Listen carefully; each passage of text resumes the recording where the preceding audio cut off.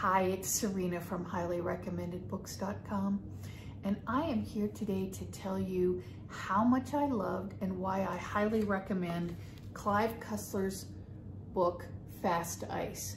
Now, what you need to be aware of is that Clive Cussler died in 2020, yet we still get a new book in 2021, which I think is absolutely fabulous.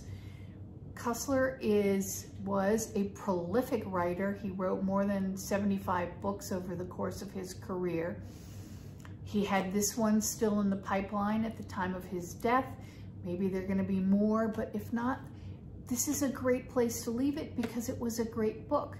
And Clive has a special significance for me because I live in Phoenix, Arizona, as he spent much of his time in Phoenix, Arizona, and I have seen him in the grocery store, which I think is kind of cool. Another thing that I particularly loved about his books is the fact that he always put himself, or a character who looks like him and is supposed to represent him, in each of his stories, kind of like Alfred Hitchcock used to do in his movies.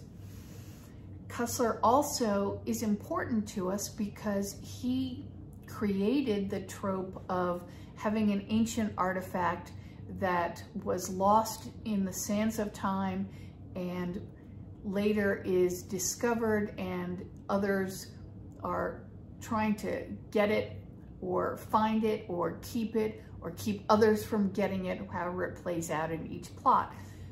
Anyway, everyone else has copied that, and clearly it's one of the most influential memes that we have today. Now, in Fast Ice, the story begins, there's always a prologue in his books, and in this prologue, he describes for us a Nazi airplane that is flying around. Obviously, if we're talking Nazi, we're talking about 1940, and the plane is flying around Antarctica, and it crash lands because there is fast ice, fast moving ice, fast developing ice that prevents the airplane from taking off. Flash forward 60 years, 80 years, and you get to present day. Somebody has figured out what happened in the past to that Nazi plane, and figured out that that fast ice had a cause, which was a specific kind of algae growing under the ice that created the perfect conditions for fast forming, fast moving ice. And in the story, there are two factions. One faction being a group that wants to harness the power of this fast-moving ice to catastrophically change the climate, and there's another group that wants to prevent it, obviously that being the heroes of the story.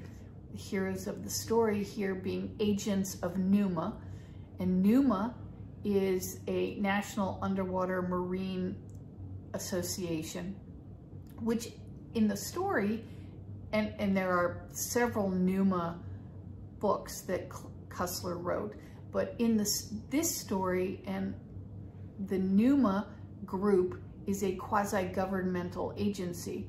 In real life, Cussler created NUMA and used his resources and the resources of the NUMA Foundation to find shipwrecks, which I think is kind of cool too, that he was actually living what he was writing.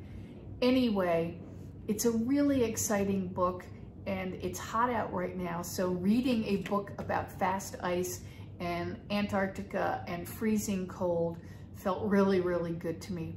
And I highly recommend this book to everyone who loved Clive Cussler, loved his books, and wants that one more book, but it would stand on its own even if he were still alive and still writing.